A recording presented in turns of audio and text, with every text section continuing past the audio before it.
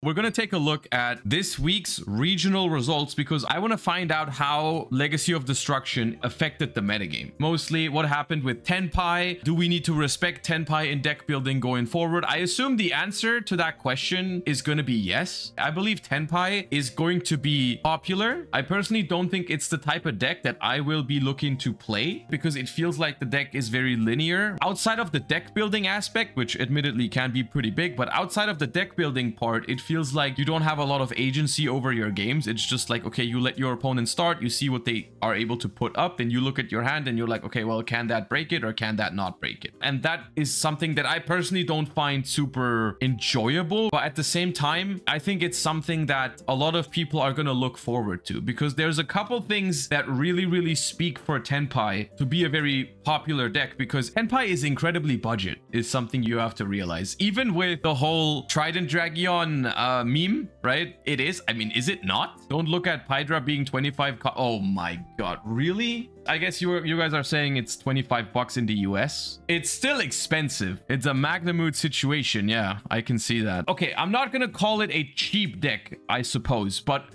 if you compare what you're getting, if you look at your bang for your buck with Tenpai compared to something like Snake Eyes, even if Hydra is playset 40 bucks or something, and you have to pick up a Trident Dragon for like 70 or 80, what does that make comparatively to other stuff in the format, and specifically Snake Eye? This deck is much more accessible and much easier to pilot. I think Tenpai is gonna go into this sort of category, kind of similar to certain decks like Fluanderies, where they are never going to be like the best deck in the format, because as soon as they are, they just get hated to death, right? Fluanderies is also a deck that if it ever was the best deck in the format, it's so easy to counter, right? If people actually prepare for Fluanderies, it's never going to be that successful in the long run. And the same is true for Tenpai. If everyone is playing Tenpai, you're going to be able to beat it relatively easily. The advantage that these kind of decks have, right, is that people simply have to account for a lot of different decks in deck building. You can't just build your deck to beat Tenpai, enter a tournament, and then expect to do well, because guess what? You're not going to play against Tenpai every single round. And the same was also true for Fluanderies. As long as we have it in its current state, and it's going to get even better at some point, these decks are always going to see play. It always has the chance to catch you off guard. You always might find someone who doesn't have anything in their side deck for it because it's only a portion of the metagame, and it's relatively simple to play. And compared to other stuff, it's also going to be relatively budget. And so Tenpai Dragon is going to be a force to be reckoned with, no matter if you think it's a good deck or not, right? Like, I personally don't think I would ever play Tenpai at an event because I personally feel like it doesn't give me enough agency over my games, and I also think it's way too exploitable. If someone has good cards against it in their side deck, I might not have a chance from the get-go, no matter like the difference in skill maybe between the two players. So I personally don't think I would ever be inclined to really bring Tenpai to an event, and that's why I said Tenpai is not going to be as good as people think it's going to be. I still think that's true, only because I don't think the deck is that good doesn't mean it can't be popular. Because the same was true for Fluanderies for a very long time. I never thought Fluanderies was actually a good deck, but it still was popular and performed, right? And because by sheer numbers, if enough people play a deck like that, it's still going to be relevant and it's going to have an impact on the format. I think that's what we're probably expecting with Tenpai. Like, people are going to like this deck because it's simple and because it's cheap compared to other stuff, and therefore we're gonna have to respect it. Because if you don't respect Tenpai in your side deck, then suddenly it becomes a really hard deck to face, because the deck is really consistent at what it tries to do. So if you don't have any answers to it, then it's gonna be really bad for you. I think it's probably gonna be smart to have a couple slots in your side deck dedicated for Tenpai. You definitely need a plan for it. Anyways, let's see how Tenpai performed in the first week after its release. Once again, shoutouts to Super Peludo for the spreadsheet. First things first, overall we see that Snake Eyes was obviously the deck with the most tops. Between Snake Eye and Fire King Snake Eye, we have a majority of the pie chart. Is there a pie somewhere? There is a pie. These are the two most important graphics, I suppose, that we have to take a look at. Up here we have the overall breakdown of individual decks, and down here we have the breakdown of decks that are using Snake Eye versus decks that are not using Snake Eye, which come in at a whopping 42% of decks that are using Snake Eye in the top cuts. Whether you think that makes a deck tier 0 or not, I honestly don't feel like entertaining that discussion right now. I don't think it matters. There's no doubt that Snake Eye is the best deck at the moment. Legacy of Destruction was never going to change that fact. We knew that going in. The set is not that impactful. It has some good cards in it, but nothing that's going to change the fact that Snake Eye is the best deck. The Infinite Forbidden, which is the next core set, is a much more impactful set than Legacy of Destruction. So when that comes out, we might be talking some other stuff, but for now, we knew going into this that it was always going to be Snake Eyes at the top. But let's see what changed below. We see Voiceless Voice in a solid third place. I guess you could call it second place because it's just behind the Snake Eye decks, right? They finally got their recursive continuous spell. That's the only real question I have about Voiceless Voice, is do they play that card now? My guess would be yes. In the OCG, most of the time people played that. Some people might even be playing the Melodious engine, which I haven't taken a much detailed look at. I've just seen that some people would use that in the OCG as well. But for the most part, it was just pure Voiceless Voice, bunch of non-engine, and now you can play one of the continuous spell that lets you recover your cards from the banished, or is it also graveyard? It definitely is banished. That's definitely huge for the deck. The deck already had a pretty good grind game, but it could sometimes struggle with getting resources back when they were banished or sent to the graveyard. For example, the trap card, when you use the effect to pop itself, you had no way to retrieve it, which was sometimes a big deal because you really wanted to pop, but you wouldn't want to lose the card in the long run, and now you can get it back. The ritual summon during the opponent's turn can also help, yes. I think that's the less important part of the card, but it is still good. So I think it's understandable that people want to try the new updated version of the deck, and that the deck is also performing. And then we have some unknown. The deck wasn't reported. And then we have Tenpai Dragon coming in after that. Tenpai Dragon is not too far off from some of the other decks here in the pie chart, like Branded or Kashtira. I don't know if I want to call it coming out of the gate swinging, honestly. I feel like for a deck that was so heavily anticipated and theoretically has a pretty all right Snake Eye matchup, I don't think this is that impressive. The thing about Tenpai, I think this is exactly where Tenpai wants to be, and I don't think it can go much higher than this if people build their decks accordingly. Because what I said earlier still holds up. Like, Tenpai doesn't want to be up here, because if Tenpai ever puts up 15%, 20% or something like that of numbers, if there's ever a case where you play against Tenpai 3 out of 8 rounds or something, people will legitimately start siding the stupidest cards against Tenpai. This deck loses to so many random cards. You can have a heat wave all you want. All you have to do is your opponent has to set like one Vaboku or whatever. So I personally think Tenpai wants to be in this sort of 4th, 5th, 6th most represented spot, and then it can perform. Literally almost the exact same situation as Fluanderies in some of the previous formats. When Fluanderies was like somewhat okay during like Sprite and Tearlament times, right? Fluanderies would pop up every now and then. It was dangerous, but there weren't enough Fluanderies to actually build your deck against it or your side deck against it. During Ishizu tier format, Fluanderies was like the second best deck, but then people started playing Zombie World and all that kind of stuff, and that really hurt Fluanderies. So, and the same is true for Tenpai. Other than that, I don't think there's anything super surprising here. Branded performing is expected. Kashtira performing is also somewhat expected. Labyrinth performing is expected, especially after it got second at the YCS. I'm sure people are willing to try that deck out. Some Fluanderies, which is a solid deck still. Yubel is interesting. Got new support. I wasn't expecting to see Yubel before we get the new fusion, but if there's a deck profile for Yubel, we can take a look at that. I'd be interested in that. We see some stun Andes. We see some Pearlies with the second Delicious Memory. We see Rescue Ace. We see Tearlaments and some other stuff. Overall, a pretty expected breakdown. So let's just go and see if we have any interesting lists out here. I said interesting list, but we're gonna look at Tenpai Dragon first. Sorry that I said that, but I do want to see what like a standard version of the deck might look like. So this one is second place at regionals. Let's just take a quick look.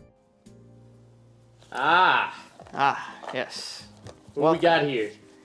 This is the boy Adam. We did it. Bainbridge Regional.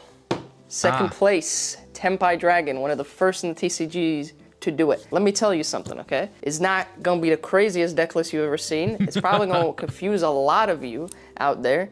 I put this deck list together the day before, and I had some cards that weren't there at the time, so I kind of had to figure some stuff out, okay? But here, let's get started. A lot of people say the field spell is really good, and it is really good. However, I was mainly using the field spell to bait out Ash out of my opponents, because a lot of people will just hit this card thinking, oh, it gets you to engine, so let me ash it real quick. But most of the times, if I opened up field spell and quick play, I would just force the ash with the field spell or the ghost ogre or whatever, and just go to battle phase and just kill them from there. Well, the thing is, that is true for some decks in the format right now, which is always annoying when that's the case. I personally hate playing ash when the situation is I'm always ashing stuff, just hoping they don't have the right extender. There's scenarios where you can ash certain choke points that are not easily replaceable, if you get what I mean, right? And that's usually the formats where Ash Blossom is pretty good. The formats where Ash Blossom just hits a card that can easily be replaced by another card, and if they have that card, then Ash basically does nothing, that's pretty bad. And that's also why Ash is very mediocre against like Snake Eyes, right? Because Snake Eyes, most of the stuff that you Ash gets invalidated if they have another extender in hand. Like most of the time it feels like that, right? The issue is not with Ash or Imperm or Valor. The issue is more with one card combos, right? Because one card combos have that kind of property to it, right? Where like if you hand trap a one card combo, most of the time there's the possibility that they have an extender to push through that and still do the exact same thing, right? And Tenpai Dragon to an extent is the same thing. Tenpai Dragon is also a one card combo deck. And this is where you really need to get to know Tenpai, I think. Let's say they activate the field spell and you have an Ash Blossom. What you have to know, if you let the search go through, do you die or do you not die? And then if you would die, if you don't Ash it, you just have to take the risk for them to have the extender anyways, right? You might have to just Ash it and hope they don't have one, right? That doesn't feel great, but the thing is Tenpai is a deck that doesn't have that much engine actually at the moment. I think to the point where sometimes ashing the field spell search and hoping they don't have the right normal summon or the other spell, it could be okay. It's kind of like the do I Ash Alistair problem all over again, right? Or do you Ash Signet Mining? What if they already have Circular? Or do you Ash Smallworth? It's always the problem with one card combos, right? Do they already have it or do they not? It doesn't feel great, and that's why one card combos are very often frustrating to play against, because all of those examples that I just mentioned are all potentially very frustrating scenarios because it feels like you just wasted a card and the opponent still gets to do the same combo anyways. Duster and Lightning Storms, probably the MVPs of the entire. So this is literally, I think, the biggest decision that you have to make in deck building for Tenpai Dragon. Do you play 20 hand traps or do you play 20 board breakers? Most of the time, from what I've seen in the OCG, they did hand traps, but I don't think that board breakers is out of the question, especially in the TCG where Baron and Savage are banned. I think it's okay. I think if someone is playing the hand drip version, honestly, I think it's risky if you let your opponent go Omega twice on your hand, if that's the version that they play, simply because, like I said earlier, Tenpai, as of now, doesn't have that many engine cards. If they hit one of them, then it might be Jover. They do both, I feel like. Well, yeah, I mean, because the deck has so much room for non-engine, you can also do a mix. That's fine. At the same time, obviously, the deck has Prosperity, so finding a board breaker with Prosperity is much better than finding a hand trap. And also, if you don't play any hand traps, the 6th card is always going to help you, right? It's either going to be engine or board breaker, which is nice. Extra deck, SP and Striker.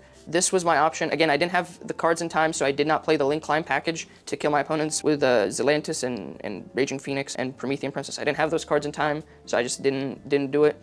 This was my alternative. The fact that this deck can do that if it gets debarriered, it's kind of funny, but it's also disgusting. You're supposed to barrier after the Synchro. I mean, yes. At the same time, what if they Lightning Storm you? Then you have to call Synchro right away. It's not too unrealistic, right? Not always happens, but it can, for sure. Plays into Nib though. Yeah, but like the thing is, post side, you're not gonna keep in Nib against Tenpai Dragon. I'll say it like this. Debarrier against Tenpai Dragon, because there is a hypothetical way that they could still kill you with Zelantis. I think Debarrier is not the best card against Tenpai Dragon. The problem is that most of the cards that are good against Tenpai Dragon are useless against everything else, right? Because there's like so many cards that are so specifically good only against Tenpai Dragon. So do you want to put some cards in your deck that are only good against Tenpai, but then are the best cards possible? Or do you want to use a generic card like Debarrier that you can play in other matchups too? In other matchups going first, you can bring Dimensional Barrier and beat Branded. You can bring the Black Goat and almost cite that against anything when you go first, really. That's going to be the question, right? The answer to that question is going to depend on how scared are you of Tenpai, which heavily depends on how popular is the deck, right? right? And how popular are like the ways to play through D-Barrier, for example. I think if Tenpai is like so popular to the point that you expect to play against 2 or 3 in like a longer tournament, then I could definitely see myself just putting the best cards against Tenpai in my deck. But if I'm only expecting to maybe play against 1, maximum 2, then I would be more inclined to play the cards that are like more generically good. Simul Archfiends looks solid versus both lines. That card does sound good against Tenpai, but in which other matchup are you playing that? It has the same issue. If they duster you, it doesn't do much. Wait, does it? I don't think that's true. Hold up, wait. This turn, neither player can special summon monsters with the same card type they already control. That doesn't lose to Lightning Storm. You just activate it. You don't have to call Link or Synchro. This just applies to all the types at the same time. That's why it's good. But they don't have anything on board yet. That doesn't matter for this card. This is a lingering effect. You can activate this when your opponent has no cards. This does not mean the cards that they control when you activate this card. At that moment, that doesn't matter. It doesn't check when you activate this card. That would be currently control. This says this turn, neither player can special summon monsters with the same card type they already control. This means for the rest of this turn, while you have a Synchro, you can't summon a Synchro. While you have a Link, you can't summon a Link. While you have an Exceed, you can't summon another Exceed. And that condition stays for the rest of the turn. So if they Lightning Storm this, you can just chain it. Is this good versus anything else though? That's the question, right? I think it is good against Snake Eyes. Snake Eye is like the Link climbing deck, right? Like Snake Eyes just can't Link climb anymore. If they make a Charmer, they can't make Princess. If they make Princess, they can't link it off. Against Branded, it also helps because if they summon Albion, they can't use the effect. If they summon Lubellion, they can't use the effect. It actually is quite good against Branded as well. I guess against Pearly, you could also side it. No, this could be a good middle ground card that is like strong enough against Tenpai and safe enough against Tenpai. I'm not sure what the exact chance is, but I would guess if you activate this card against Tenpai, unless you pass on a completely open board and have nothing, you probably will not die. The only question is, do you really want to side deck a card for just going first? But the answer is probably yeah. Doesn't it turn off yourself? It applies to you as well. Yes. Like for example, if you're playing Snake Eye and you have an IP Masquerena,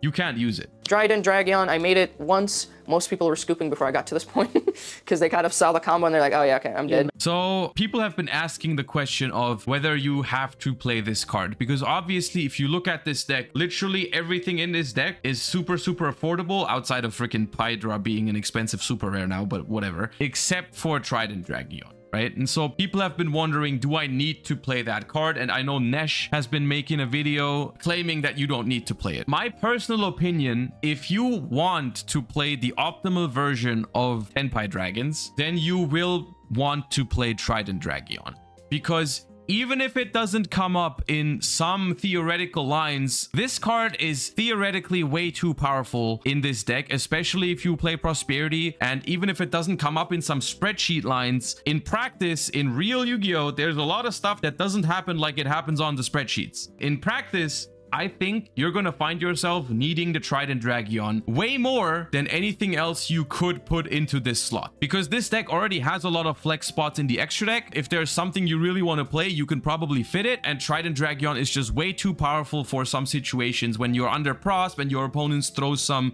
interruptions at you and you're not able to fully pull off your combos, your spreadsheet lines. Then you need this card, right? But if you want to play Tenpai as a budget deck, and you can't afford the Trident Dragon, or you don't want to afford it because you think it's getting a reprint soon, you don't want to spend the money on it, you can play the deck without Trident Dragon. Is it optimal? No, I don't think it is. But is the deck still good enough without it to compete in tournaments? Absolutely. So if you want to play this as a budget deck, you can leave the Trident Dragon out. That's my take on Trident Dragon. It's not mandatory, but it's good. These are the other synchros that I played. One thing I want to look up right now is this Samurai Destroyer card, because I've been seeing it, but I actually don't know what it does. It's a level 7 synchro, generic. If this card battles an opponent's monster, your opponent cannot activate cards or effects until the end of the damage step. Also, that monster has its effect negated. If this face-up card in its owner's control leaves the field because of an opponent's card effect, you can target the machine in your grave, special summon it. It deals with Yubel. Oh, Oh,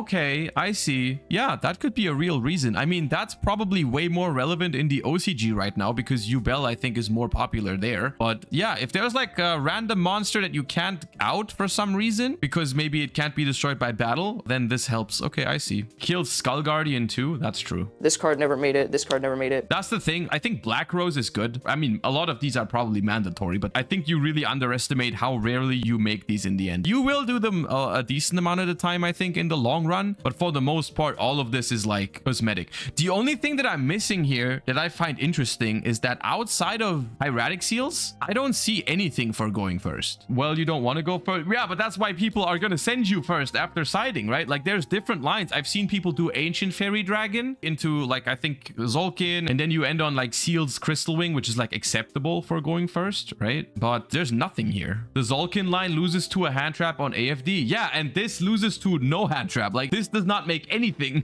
Like you make one Seals, you die to everything. Most decks can't kill through Seals plus hand traps. I mean, I guess.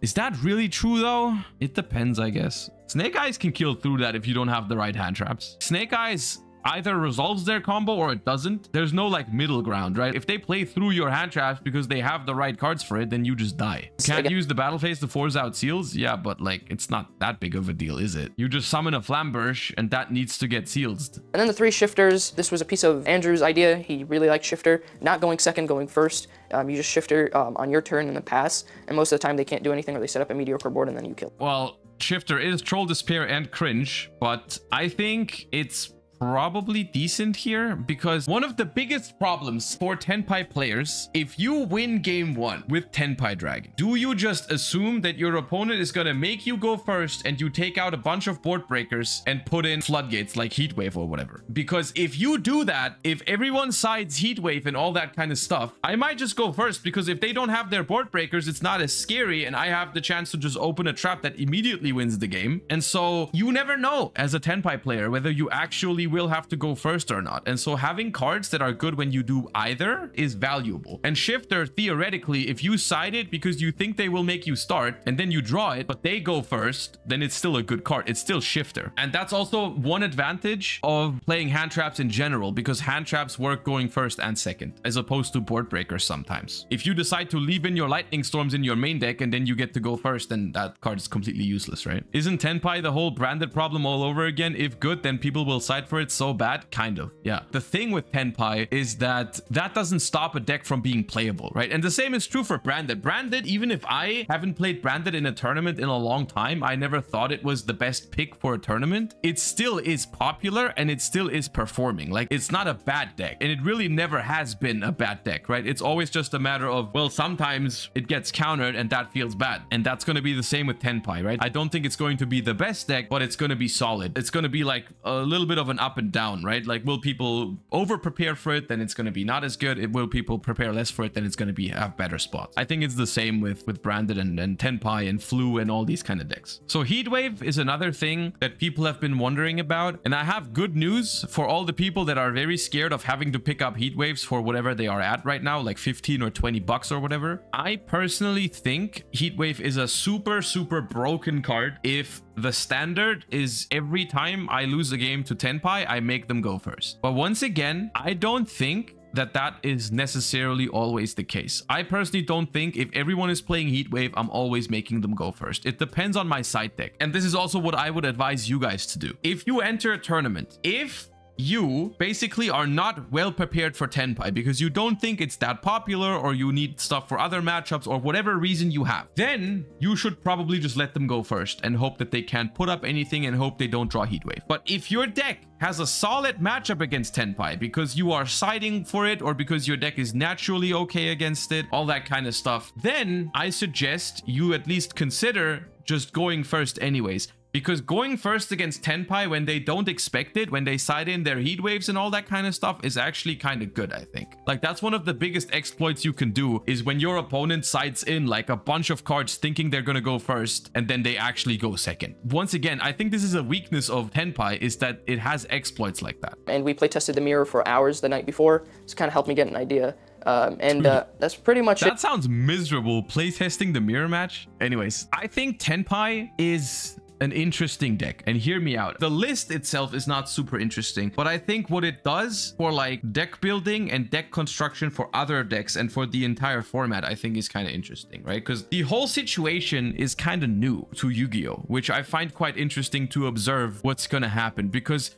I literally can't think of a time in Yu-Gi-Oh where a blind second deck was as viable as it is now. I can think of like one format after the release of Evenly Matched at some point. There was like a time where blind second spiral was a thing, but like for the most part, 99% of the history of Yu-Gi-Oh, going second was not something that people would do. Oh no, Necros was another format. Okay, I'm lowering it. You guys are right. I'm going down to 98. It's okay. Whatever, dude. Whatever. 98. The point still stands. Tenpai is the first deck in a very long time that's going to impact the game in a very interesting way, because people are now gonna have to consider what to do against it because it plays so differently. I think that's gonna be an interesting observation to make, right? What are people gonna do against Tenpai? One approach is I'm just gonna side deck cards that are good in multiple matchups but are also good against Tenpai. Cards like Ghost Ogre and Snow Rabbit, right? Which you can realistically side against some other matchups, and it's also decent against Tenpai. Does it guarantee you win against Tenpai? No, it doesn't. Not the best card against Tenpai, but it's good. Mourner, also a solid card against Tenpai. Ash, solid card against Tenpai. Not great, but all cards that you can side in multiple matchups, right? Another thing that you can do if you're playing Snake Eyes, for example, or Pearly, is you can make the rank 1 Xyz, the Lyrlusk that just can't die by battle, or Fucho, whatever. Those kind of things are things that people can do with very little investment into their deck to counter Tenpai. And then there's the other fraction of cards that are completely busted against Tenpai, but are not very good against the rest of the format. Like battle phase skips, you can play whatever kind of stuff you have that is just for Tenpai, but that murders the deck, right? Or you can choose to ignore it, which is also something that people have done in the past with Flu. Like sometimes it was just not popular enough to respect the deck. You would just be like, yo, you know what? If it happens, it happens. And that's going to be interesting to observe what's going to happen with a blind second deck on everyone's mind like that. In terms of the impact of Tenpai, that's the first thing I wanted to talk about when it comes to Legacy of Destruction format, because I think it is still by far the biggest thing that comes out of Legacy of Destruction, even if it is the third or fourth